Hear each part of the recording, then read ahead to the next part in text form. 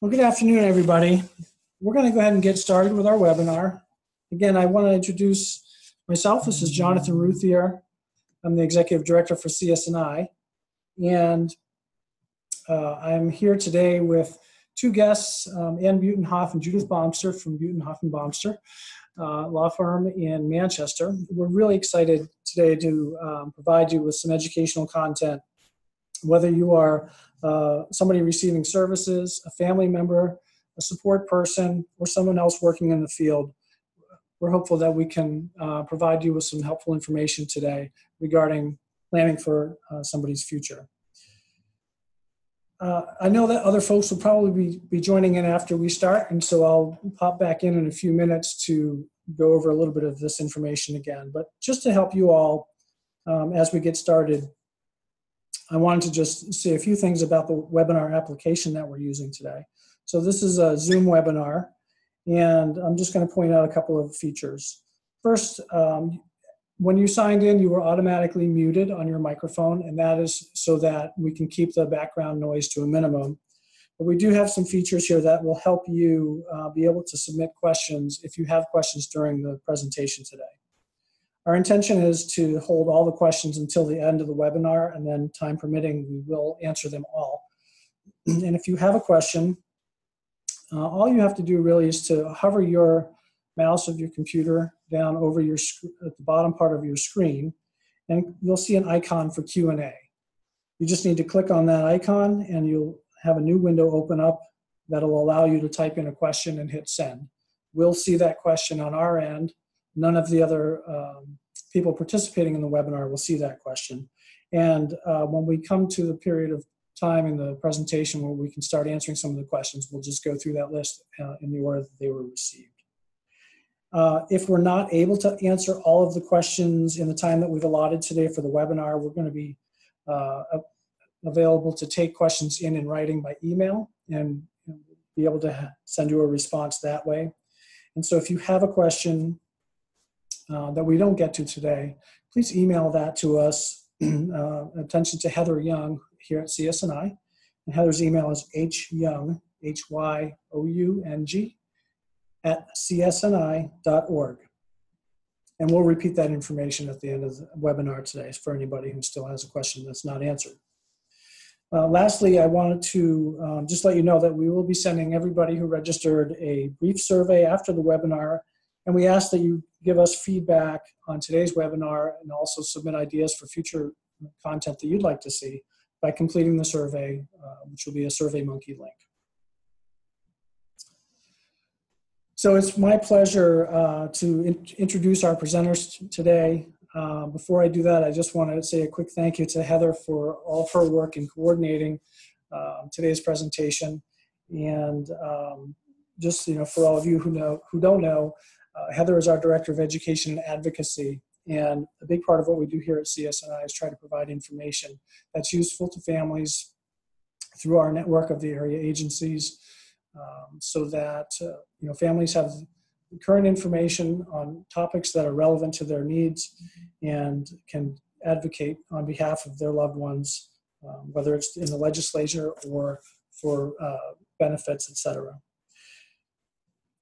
Our presenters today, as I mentioned, are Ann Butenhoff and Judith Baumster. They are estate planning and elder law and disability law specialists located in Manchester, New Hampshire. And without any further ado, I'm going to turn the computer and the microphone over to the two of them so they can share their information today.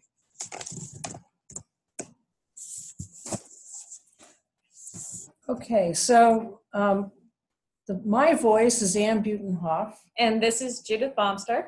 And we're going to be toggling back and forth so that we can cover these slides.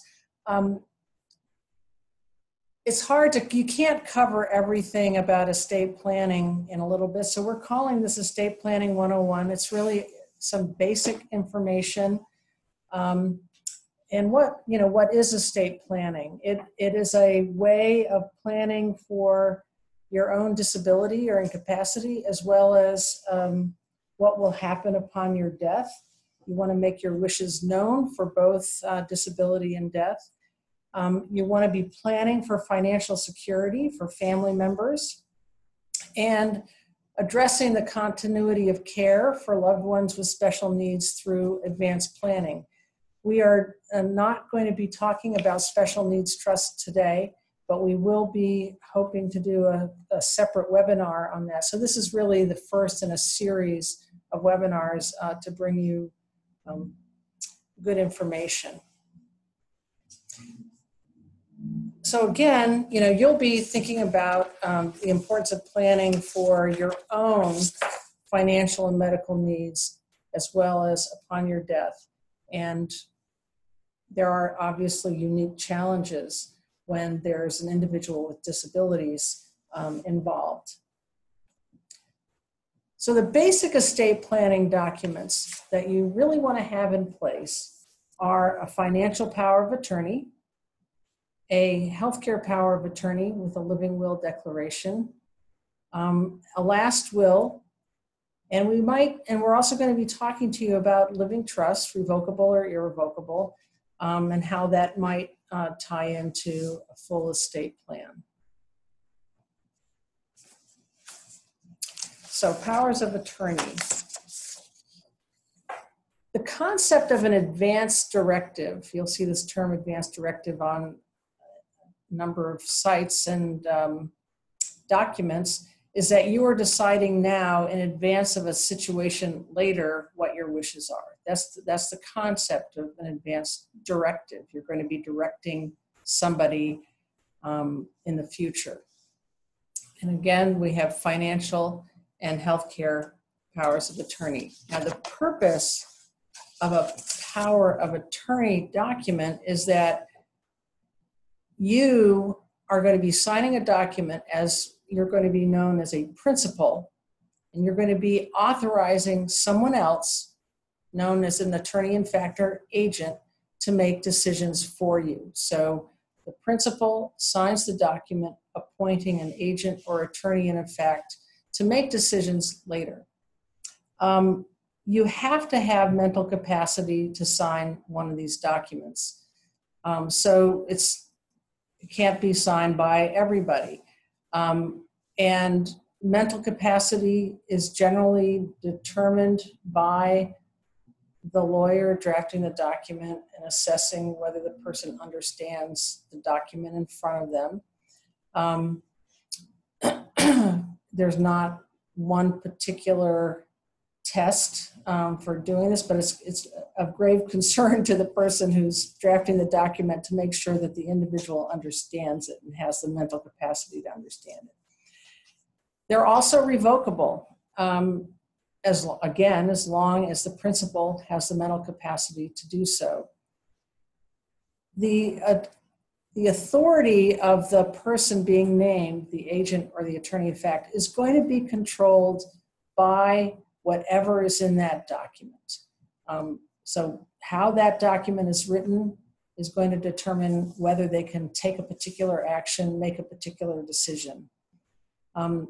If you're over the age of 18 and have the mental capacity, you should be executing this kind of a document.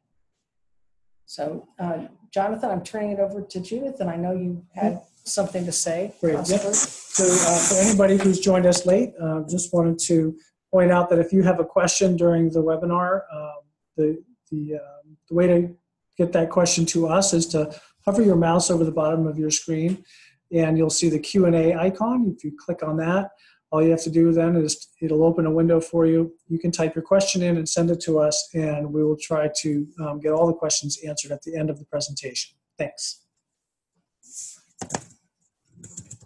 We normally do this in person so we can read people's faces and figure out whether we've lost somebody or not. And this is the first time that we've done it this way, so it's a little challenging. So this is Judith. I'm going to pick up a little bit for a deeper dive on the types of the advance directives. And the first one we wanted to talk about was a financial power of attorney. And as Anne had mentioned, effectively the purpose of this document is to authorize a trusted individual could be a family member, could be a friend, could be an advisor that you trust, to stand in your shoes for financial matters, to do the things that you personally can do relating to finances. And this is a private document. This isn't something that you can, as Anne had said, you can define the scope of what this person can and can't do in the document itself. And when it comes to finances, you know, we have a couple of the items listed on the slides. You know, we take things for granted every day about, you know, signing contracts, paying bills, whether it's online or by checks, talking to financial institutions to manage a retirement account or a bank account or an insurance policy, processing paperwork with any of the public benefits agencies if someone is receiving supplemental security income or Medicaid, just being able to talk about those financial benefits. If you can't do it yourself, your agent under the power of attorney can. So we wanted to talk a little bit about some definitions, just so that we're all on the same page, and we'll be doing that throughout as we talk about the different documents. But financial powers of attorney come in a couple of different shapes and sizes. And there's some tiny print on one of our slides, and that's supposed to be big. It's supposed to be big. It printed out large when we printed it, but the font is a little, it's small, so we'll get out our glasses. We have limited or general powers of attorney. You may have heard the term, is it a durable power of attorney or not durable? And springing or an immediate power of attorney. So first I want to talk about the difference between a limited and a general power of attorney. And, you know, the person who's creating the power of attorney, the principal, gets to define, as Anne had mentioned, the scope of that power of attorney, whether it's going to be narrow and limited or whether it's going to be really broad and cover a lot of different powers, giving that agent the authority to do a broad scope of financial affairs. So a general power of attorney is very common in an estate planning practice. And that's because we don't have a crystal ball and we don't know what the agent is going to need to do at the time they actually have to act. So if you write in a power of attorney and give them all of the general powers to handle your finances that you personally can do, then they're able to step into your shoes if the time comes, if you become incapacitated, and not have any limitations on their authority, just like you wouldn't have any limitations on your authority.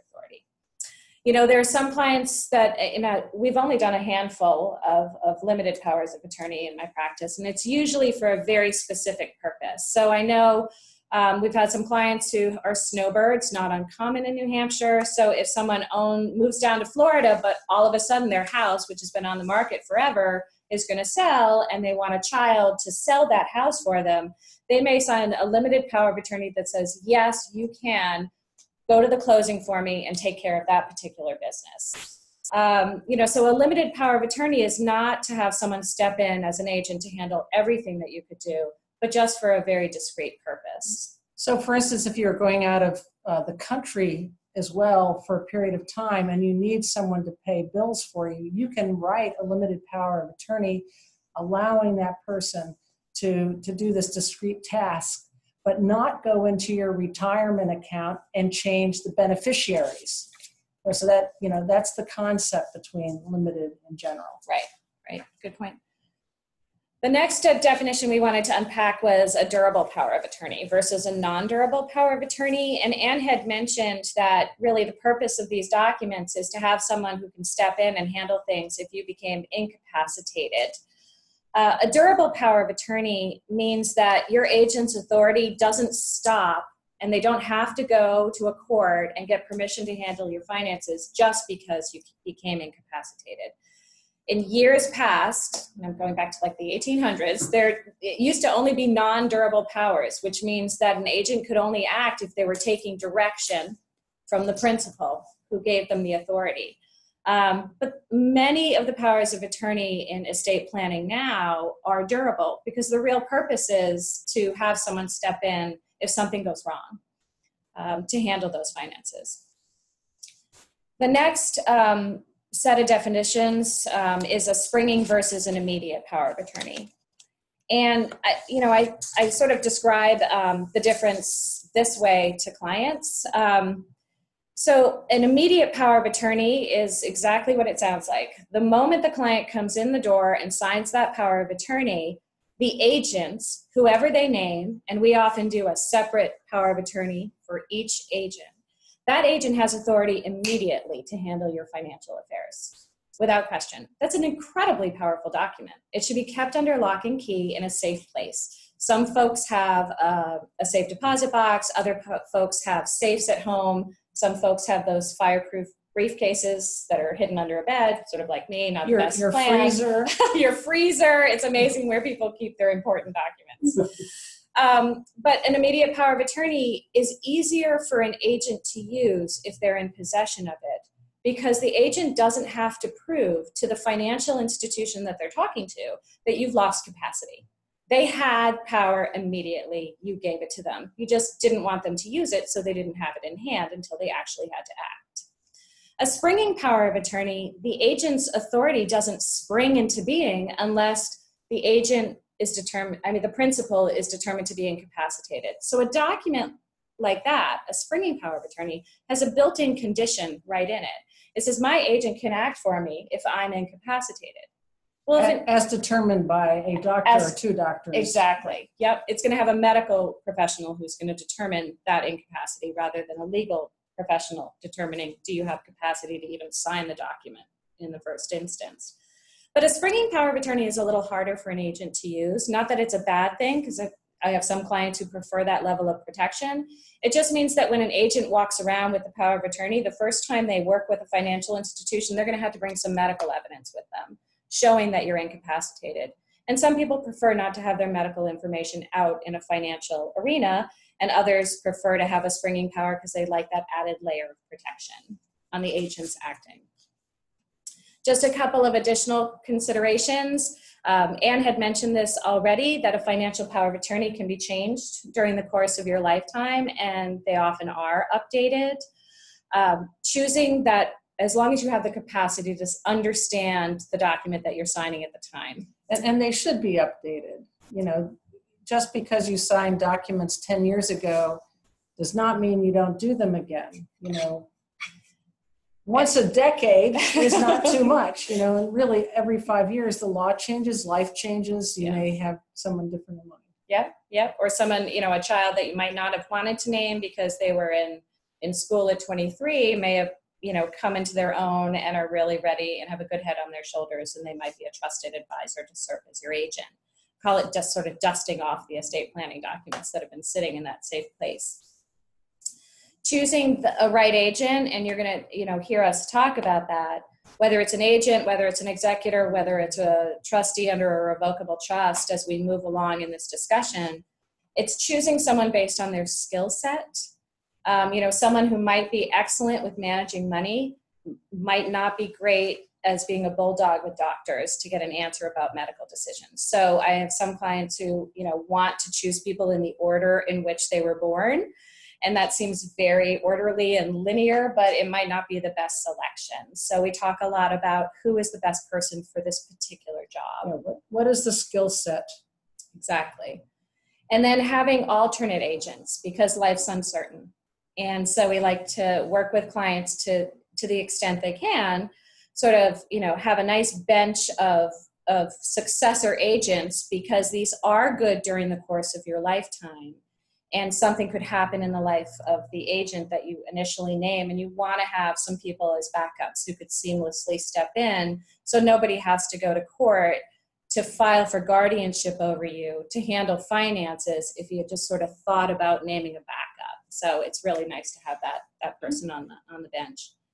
And then as the slide mentions, your power of attorney, you're going to be able to privately define in advance how much authority your agent has over your finances. And typically a general power of attorney is going to talk about using the money for you and being able to do all of the things that you can do, but also probably using the money for a spouse, minor children, or dependent children. But typically your agent has to use your money for you unless you say they can make gifts of your money. Use it for someone other than you that you don't have a legal obligation to support, like a minor child. So if gifts are anticipated, or if you want to be able to say, set aside assets for a child with disabilities or special needs, that's a gift to a trust for a child, like a special needs trust, and your power of attorney would need to authorize your agent to take money out of your own name and make a gift of that type. So again, this is at a period of time where you lack mental capacity yourself. Mhm. You know, obviously, if you want to do this while you're fine, you know, you're making these decisions about gifts. Absolutely. But again, this is when you can't make these decisions. So we like to anticipate the worst case scenario and plan for it so that your agent has enough options to do all the things that you could do if you wanted to. But if you ever have any concerns about a nursing home admission or about being able to fund a trust for a child with disabilities, you need to be talking to your attorney about gifting language. Absolutely. So that's an important thing. Just a brief pause to remind folks, in case you've joined us late, you are on the CS&I webinar on planning for your child's future. And if you have any questions that you'd like to submit as we go through the presentation, please just use your mouse to hover over the bottom part of your screen, click on the Q&A icon, and then you can type a question in and send it to us. And we'll try to get to all the questions before the end of the webinar today. Thanks.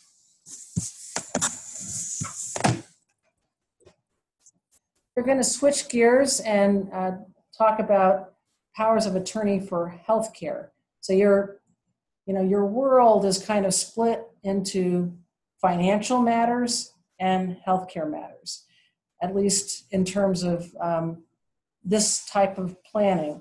So a financial power of attorney document cannot allow someone to make a medical decision for you. You need a separate document for that, and New Hampshire has a statutory form that's used.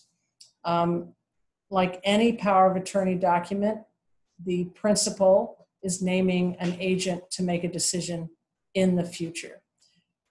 These, by definition, are springing powers. So as Judith was saying, these cannot go into effect immediately. You have mental capacity to sign this document. You are choosing people to make decisions for you in the future. But as long as you have mental capacity, you're in charge, you're making decisions. You can obviously involve children, friends in the room and talking to the doctor. But if somebody else is going to be making a decision, there has to be a finding that you lack mental capacity. So a physician actually activates this document by making a certification in your medical record.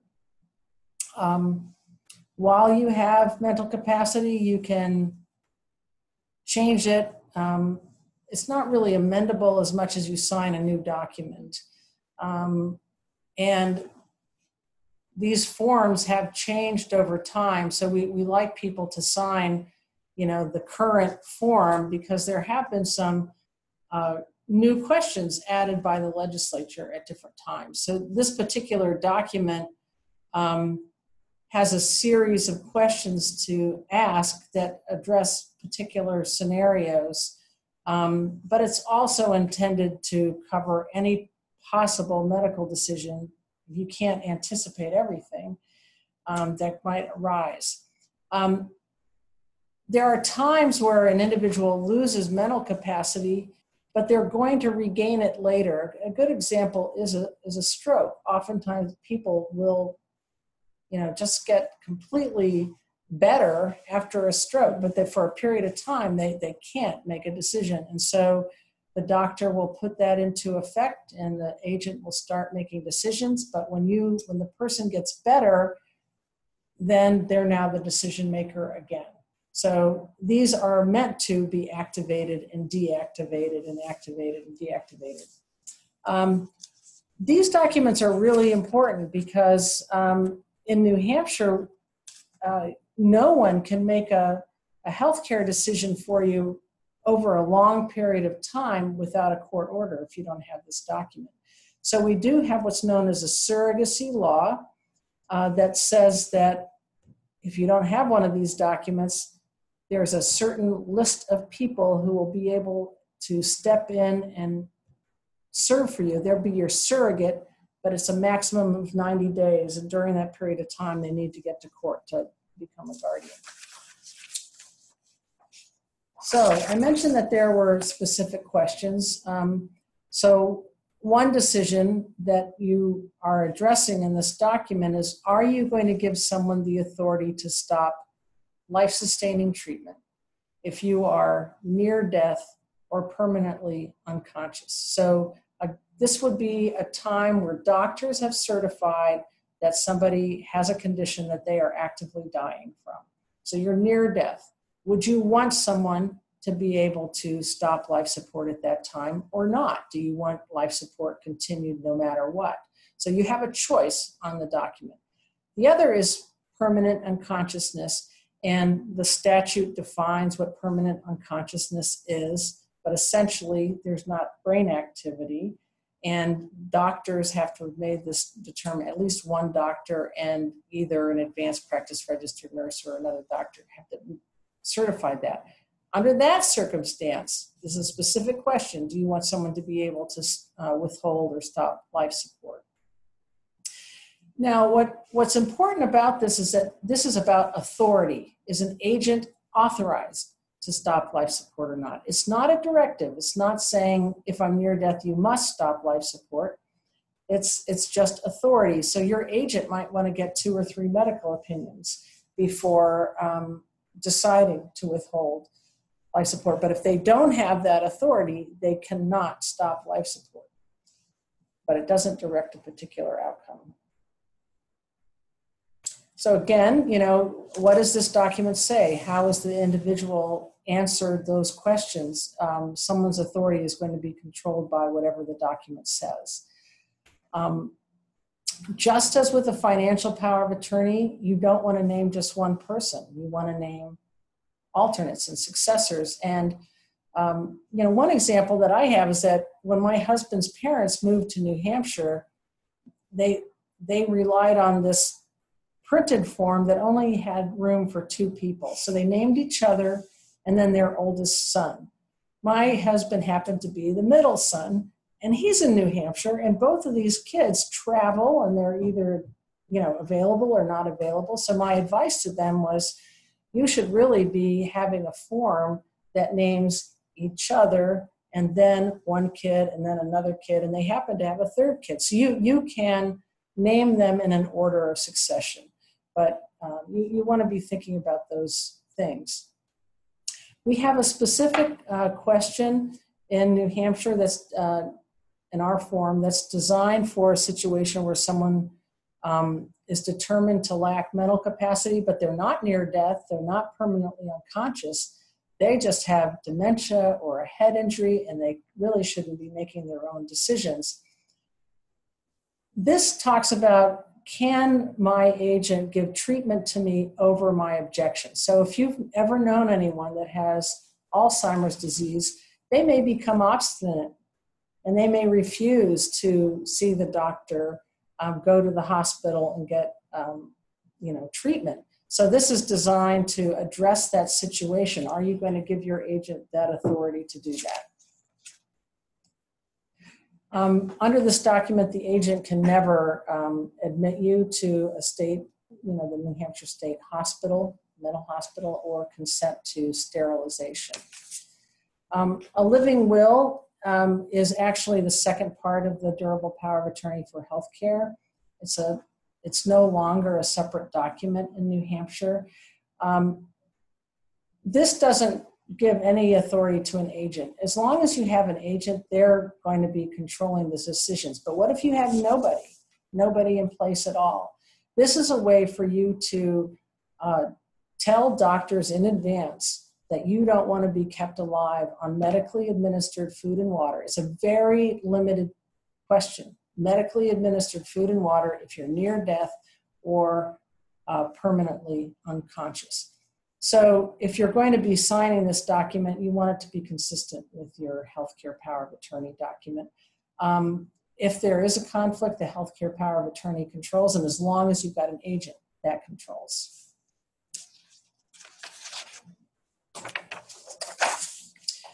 So guardianship is a process involving filing a petition in court, asking for legal authority over someone's person or estate. Just like healthcare and financial powers of attorney, the courts look at you as having personal issues versus financial issues, and that's what you're looking for. These proceedings are filed in court. They're public records. They can be costly. They can be very stressful. But if somebody doesn't have the mental capacity to sign a document, you would be facing guardianship. And we will be doing a webinar just on guardianship, I believe. Again, avoiding guardianship, where you sign these documents in advance, you pick enough agents, you don't revoke a power of attorney without signing a new one. So those are the primary points about guardianship we wanted to make today. The final document I'll talk about before handing this over to Judith again is what's known as a declaration of final arrangements. This is just making provisions for what happens when you die, who has control over your remains. Not everyone needs a document like this, but if you have very specific wishes, you would like to have it written down. Sometimes in blended families, the children of a former marriage are not happy with the current spouse. If you want to make sure the spouse is the one to put it in writing so your family knows. Mm-hmm. And there can also be people that you have not spoken to in 10 years. You can specifically write them out. So that's something that is used under some circumstances. It also gives you an opportunity to say whether or not you want to be cremated or buried, or do you want your ashes brought up to, right, out to the ocean. And it gives an opportunity to give some instructions in advance when at the time of someone passing, it can be very stressful and difficult. So it's nice to see things in print. Now, we did want to just mention too that joint ownership we don't think of it as an estate planning tool, but it is a technique because if you name a joint owner on your account, then that person becomes the owner when you die, and it's not going to follow the terms of the will. It's going to be, who did you name? There are drawbacks of joint ownership, and I generally tell clients I do not recommend it. I'd rather have people stepping in as an agent under a power of attorney or as a trustee. Judith will talk about trust in a minute. But if you're a joint owner, then they're going to be exposed to that person's creditors and divorces. There could be a potential probate if that person dies before you or at their death, what happens to that asset. Let's see, there could be estate tax planning, but for very wealthy people, so that's normally not most people's concern. I'm working on a case right now where a father put a son on an account, or it's like $200,000 on a variety of accounts. So now that person owns all of those funds when the father died. There's no probate for those assets, but he's got 3 siblings. So the question's going to be, is that child going to be splitting it equally with those 3 siblings? And this person is going to do that, but there's no guarantee. Right. The parent should be deciding. Jonathan, did you want to say anything or should we just keep going? Again, just for folks who joined late, if you want to submit a question, please feel free to do that. We will have time for questions at the end of the presentation. So just click on the Q&A button and send us a chat through that, and we will get to everybody's questions. So we're going to shift a little bit to talk about how folks plan for managing their assets to ensure that their wishes are followed after they pass away. And mention one way, which is joint ownership, but it does have some significant drawbacks. The first tool, which is a very straightforward estate planning tool, is a last will and testament. Powers of attorney have absolutely no meaning after someone passes away, and a last will and testament has absolutely no meaning until you die. So what does a will do? Well, the basic purpose of this is to memorialize your wishes regarding how you want your assets distributed when you die. Another, in New Hampshire, the last will and testament is a spot where parents can nominate the individuals that they want to step in as guardians over minor children. Also an expression of wishes about, in a last will and testament, about adult child with disabilities. We oftentimes weave that into last wills and testaments because it gives a court some information about what a parent's preferences were for their children. Wills actually have to go through a probate process. And one of the common misconceptions is that, and I hear it from clients, as does Anne all the time, I have a will, so I'm all set. Nobody has to go to court when I die. And that's absolutely wrong. What goes through a last will and testament and what gets controlled by a court process are assets that someone owns individually, not jointly, as Anne had mentioned, which will pass outside of probate, in their own name at death without a beneficiary designation. That's what a last will and testament is going to control for distribution. And the probate process in New Hampshire is not, we have some shorter versions if there's one heir, whether it's a spouse, surviving spouse, or one child, but generally a probate process is a process with paperwork that has to be filed with the court, notifications to creditors, and the court has to give permission to your executor for certain actions. So even though you name an executor in a last will and testament, that's like putting someone's name on a ballot. They actually have to get elected. They have to get appointed by the court. So if you die without a last will and testament, you're deemed to have died intestate without directions on your estate. And if you die without that instruction, there actually is a method for the distribution of your estate. It's just that you don't define who gets what. There's a family tree on the books known as your heirs at law. And I think of it as the bloodline relations. They'll look to see, is there a spouse living? If no, are there children living? If no, we're going to go up to parents. And they go out to the next branch on this family tree and they look for a piece of fruit, and that's the person who gets it. And this is sort of how, someone inherits money from great Aunt Jenny that they never met because they are the last surviving heir at law. And Aunt Jenny didn't do her planning. So we wanted to talk a little bit about trusts, and there are different types of trusts. There's irrevocable trusts. We're not going to be focusing on those, and we'd be happy to do sort of a weave in how do irrevocable trusts play into long-term care planning or disability planning. But because this was Estate Planning 101, we really sort of wanted to focus on a revocable trust, which really is a will substitute. It takes the place of a last will and testament. And the goal of the revocable trust, one that you can change over time during the course of your lifetime, as long as you have the capacity to do so, is to consolidate your assets in one place and to avoid the probate court process, which can be up to a year or longer in the state of New Hampshire. A revocable trust is not offering the individual who creates it creditor protection. And so I want to talk about a couple of definitions as to why that is, because a revocable trust is a trust that the person who creates it still owns. So they are the grantor of the trust, and that just means that they're creating the trust. They're setting the terms. They have the ability to amend that trust and tinker with it over time as their wishes evolve. They're also the trustee of the trust, and the trustee is technically on the books the legal owner of the assets that are in that trust. And the person who creates a revocable trust typically is the beneficiary of the trust. And the beneficiary is the person who gets to use the trust assets to really enjoy what's in there. If there's a bank account in there, they're going to be able to benefit from the account. If there's a home in there, they're going to be able to live in that house.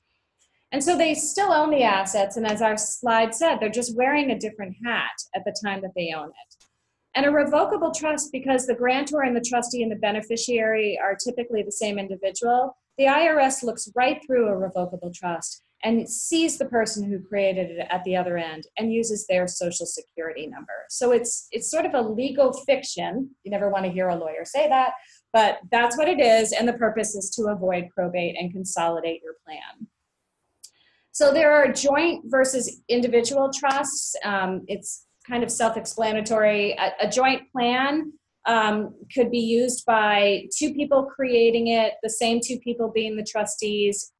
Spouses often create joint plans, long-term marriages for people who have common goals, even blended families, if they trust each other 100% and don't think the surviving spouse is going to turn over the apple cart and change the plan afterward. Coming in with a joint unified document, a unified plan, both having control during life is the joint trust design. An individual trust can be used for a couple of reasons. If someone came into a marriage with a lot of wealth and they want to keep sort of control over where that goes when they die, they may keep that wealth in an individual trust. In years past, before the estate tax limits per person were over a lot of money, like $11 million per person, individual trusts were used for tax planning. Some of the advantages of a trust, why do people choose them? Well, because there's no probate court involvement. I had mentioned that what goes through a probate court process and what is captured by your last will and testaments are assets that someone owns individually when they die. But if the assets are transferred to a trustee, even if the person who created the trust is that trustee, then they're not owned by that person individually and personally. They're owned wearing a trustee hat. And because of that, when they pass away, there's a seamless transition and a successor trustee steps into that person's shoes and can follow that person's wishes as to how they want their assets distributed. So that revocable trust is going to say very much the same things as a will would say, but it's going to be administered privately. And revocable trusts generally don't ever end up in court unless someone is doing something they shouldn't at the helm, right?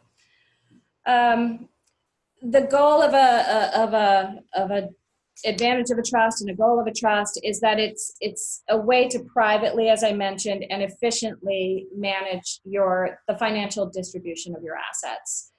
And because you can do long-term planning under a revocable trust without court supervision, it's a really nice tool for managing assets for an individual with disabilities, a special needs child, because that trust, you can set aside funds in a little pocket trust for them, and you can define how that money is going to be used for them. And it can be managed throughout their entire lifetime because you've named a couple backup trustees to manage the money for that individual. And it never has to be under court oversight.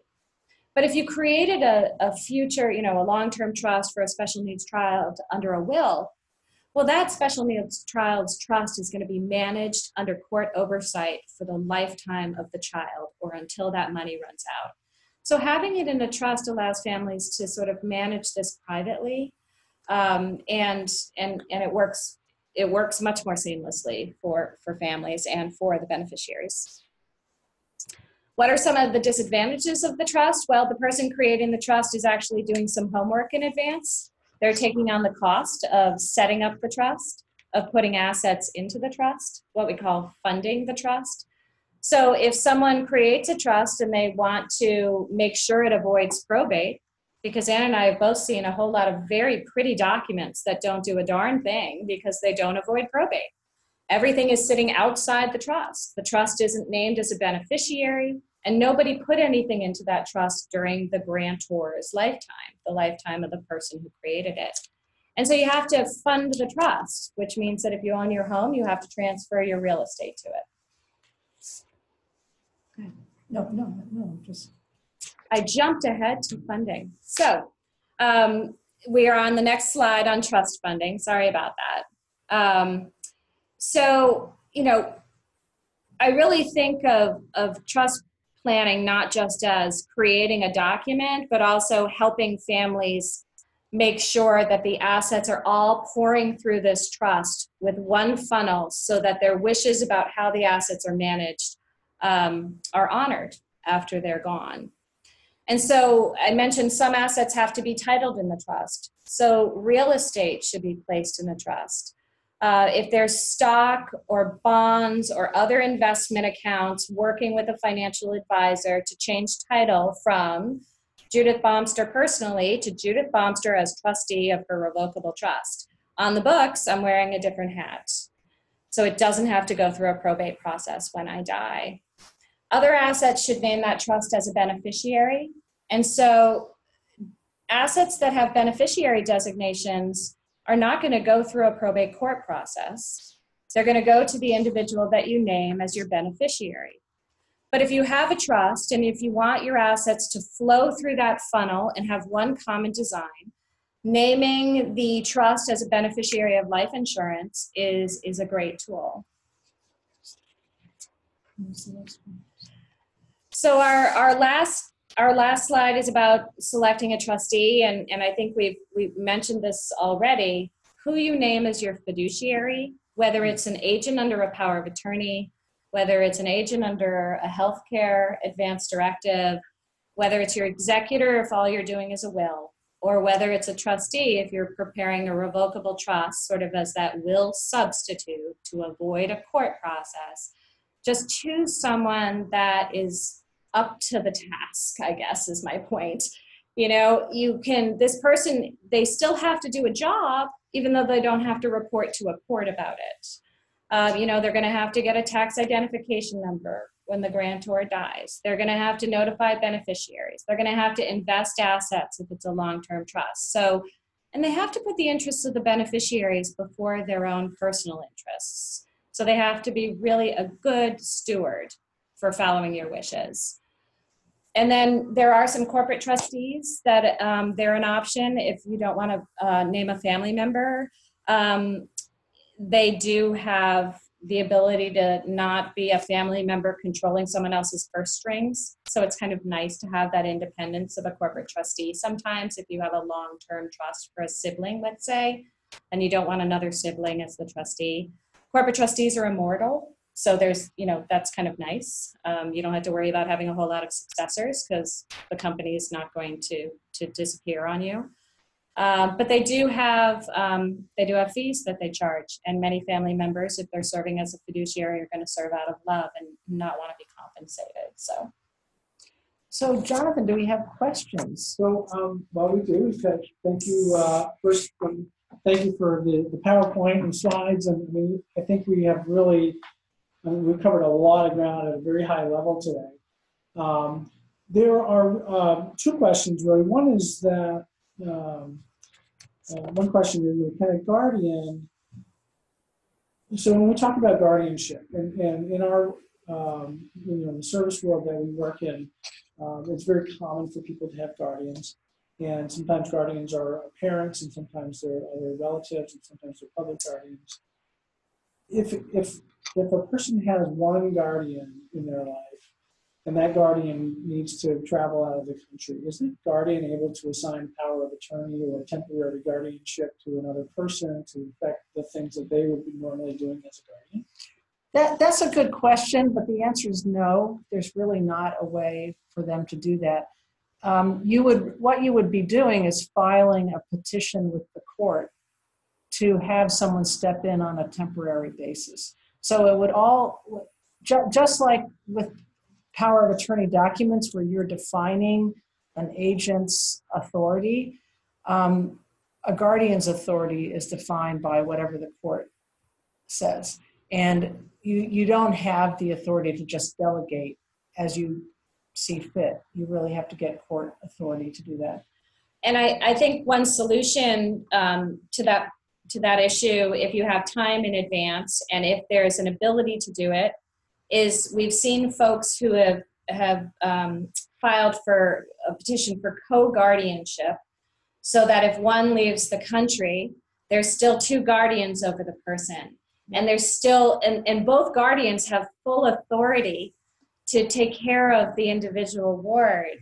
It's just that they're sharing those duties and make decisions together. So we have had folks who've come in as co-guardianships for different reasons, but I think it would be a really nice fit for the fact pattern you just described. And so in that case, a co-guardian, two people could have the exact same powers separately and Yes. jointly. So yeah, you can. okay. Yeah. So, I And think, again, a document and a court order can be written a certain way. So a document could say, I'm naming two people, but they have to agree.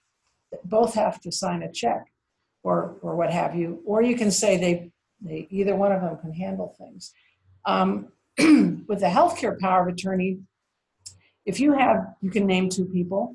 If they disagree, the law says we go to the first name, because hospitals and doctors need to know that they have somebody that can make a decision. So in theory, a court order could require people to agree. But, generally, if you each have a certificate of appointment, then you each have authority to make decisions. I can see where that could, circumstances where that could certainly get confusing if it's not, or difficult, but hopefully, folks that are named as co-guardians are in communication with each other and are able to, sort of work things out and continue to operate in the person's best interest. Right. So I think, so that was really sort of the only content question. We're going to go to the other questions here in just a second, but I think, one comment I wanted to make was that it's clear that there's a number of legal tools available for parents, particularly who have a child with a disability, regardless of whether that child is a minor or an adult. And it sounds like it can also be a really complicated mix of things if you're not used to this kind of work, right? So, what should people do to start the process of trying to untangle the path? Yeah, so Ann and I take an educational approach. So we spend, if it was, you wanted to come in and you wanted to talk about the issues that are on your mind about long-term planning for your child, we would unpack those during a conversation about planning. I mean, you can get a lot of information online. We have information on our website about the different types of documents. But sometimes until you sit down and have a conversation where you can express what your intentions are, or how you might want to update documents, or what your concerns are about long-term financial stability of your child and long-term care considerations, and building the right team to make sure that if you're gone, everything's going to be okay, then, working with an advisor who can help you do that, just sort of focus the lens a little bit, I think is a good starting place. And then just really identifying what is it that's keeping you up at night. Right. What are the things? So it's important to do the basic planning for yourself and your own disability. It's not just about planning for a child after your death. You have to remember that.